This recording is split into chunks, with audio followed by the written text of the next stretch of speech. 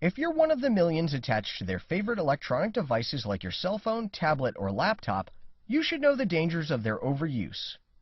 All these electronic gadgets emit electromagnetic radiation that can harm your health in many ways. Electromagnetic radiation emitted by these gadgets emit waveforms alien to the body and causing stress. This leads to lowering of immunity and increases vulnerability to disease. Short-term effects of radiation are frequent headaches, nausea, and hearing loss. Prolonged exposure can also have harmful reproductive effects. In men, it can lower the sperm count. In women, it poses a risk to fertility and the development of the fetus. Brain tumors and cancer have also been reported in very extreme cases. Children are affected more by exposure to electromagnetic radiation as the thickness of their skulls is smaller, so parents must monitor the time of use of these gadgets.